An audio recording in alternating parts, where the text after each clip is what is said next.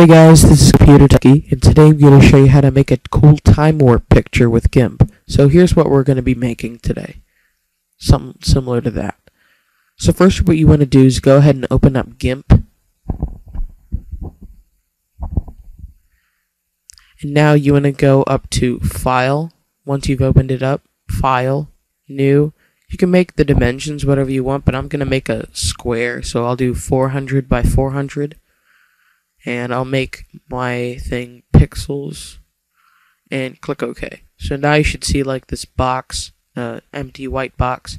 So now you want to go to your blend tool, go to gradient and find a gradient. Let me show you the one that I would use. Right here it says full saturation spectrum. There's CCW and then there's CW. It doesn't really matter which one. And I'll just select this one. And now you want to change the shape to a spiral, and the different spirals are different directions, so I'll click Spiral CW and change the mode to difference. Now just go ahead and find your center, click on it, and then make a line and let go. Now go back to your center and make another line and keep doing that.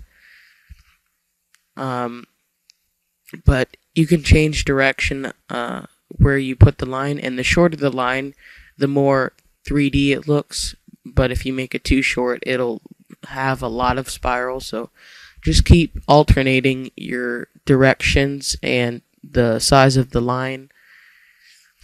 See how it looks really cool now? And I think that looks good. So now once you've decided how much you want to blend, go to your text tool if you want to, and I'm going to just write CT. You don't have to do the text part of this, but I'm just going to do it for fun. I'll change the color to white. I'll change to the size, definitely. And the font, let me find my font real quick.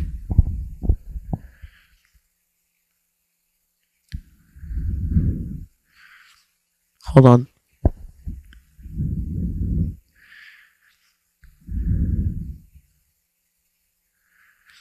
Okay, here it is. So now I'm going to move it a little bit so it'll be in the center.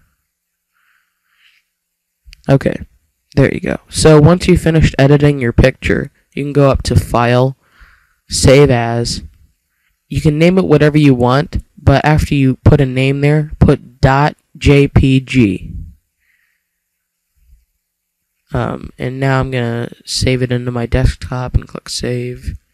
Click Export. Now drag your quality all the way up to 100 and click Save. Now you can go ahead and close GIMP. And here's the picture right here. And that's it. If you have any questions, go ahead and leave a comment or send me a message. Thanks.